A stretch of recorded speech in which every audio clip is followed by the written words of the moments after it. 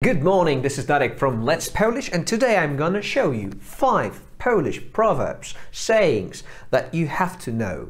Alright, maybe you don't have to, but it's good to know them. I believe you have some friends, some Polish relatives, so you can ask them if they know these 5 proverbs. Przysłowia, powiedzenia, this is what we say in Polish. So let's start with this one, Polak Potrafi.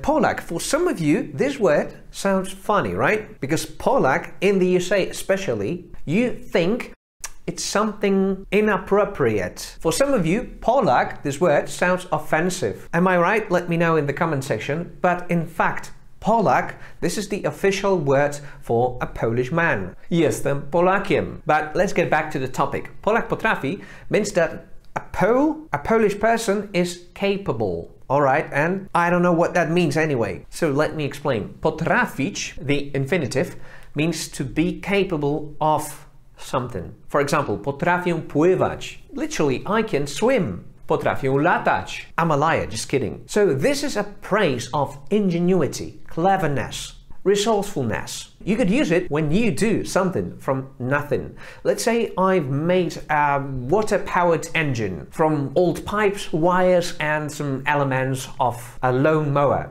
In this case, my friend could say, Polak Potrafi. Sometimes we use it as a joke, jokingly. When you do something poor quality, like lousy, or as we say, fuszerka, fudge or bodge job, but it works anyway, you could say, Polak Potrafi. So every time you'd like to compliment your friend, his or her ingenuity, you can use this phrase, Polak Potrafi. Another one. Co się odwlecze, to nie uciecze. Uciecze, in this case, it sounds so weird, even for us. I believe it's an archaism, because we should say, co się odwlecze, to nie ucieknie.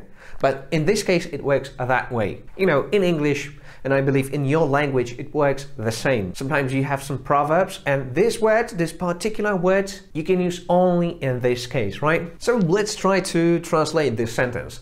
What is delayed will not escape, will not run away. Odwlekać means to delay, but sometimes also to procrastinate. Nie odwlekaj tego, zrób to teraz. Do it now, make the decision now. To powiedzenie oznacza, if you haven't achieved something now, it's still within your reach. You can still achieve it, but maybe not now, you have to wait for it. So maybe you can calm down somebody that way. Co się odwlecze, to nie uciecze. Be patient. Or you forgot about something. Not today, but co się odwlecze, to nie uciecze. Another one. Co cię nie zabije, to cię wzmocni. And almost word by word, we could translate it as what doesn't kill you makes you stronger. For example, potassium cyanide. Personally, this phrase is a bit weird and I do not believe it. I know, sometimes it sounds so romantic, so poetic. You've lost your job, you are depressed, but co cię nie zabije, to cię wzmocni. And of course, in some cases, it makes sense, but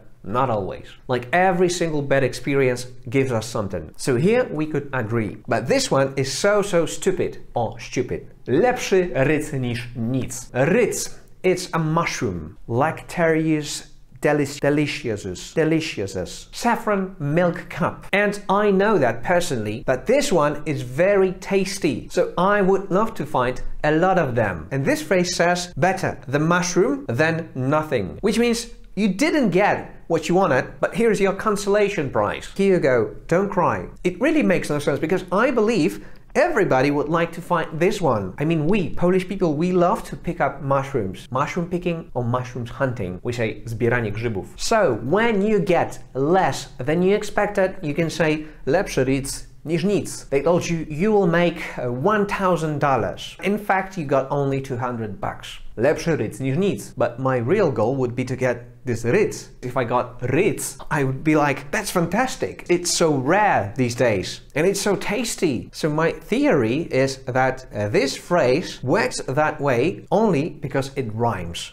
Lepszy rydz niż nic. Let's finish this episode with this one. I'm about to explain it and maybe to give you some examples. But before that, if you like this episode, if you like my channel, if you like Let's Polish, you can do something like this. It costs you nothing. Then you can subscribe to my channel. You can stay with me a bit longer. I believe I will inspire you. I will give you some Polish knowledge. Bez pracy nie ma kołaczy. Kołacz, this is ły, like English W, ły. Kołacz is a type of cake, something like this. Bez pracy, without work, like you don't work, nie ma kołaczy. You don't have it. It's plural, kołacze, so you don't have them. If you want to make some money, if you want to eat, you have to move your back. We could say it's a gratification of diligence. You could say that phrase to somebody who is lazy. Bez pracy nie ma kołaczy. Rusz się, weź się do roboty. Or you could also highlight that you are hardworking. Pracuję ciężko, bo wiem, że bez pracy nie ma kołaczy. I'm not ashamed of my job. Maybe it's hard, maybe it's not the best job I could have,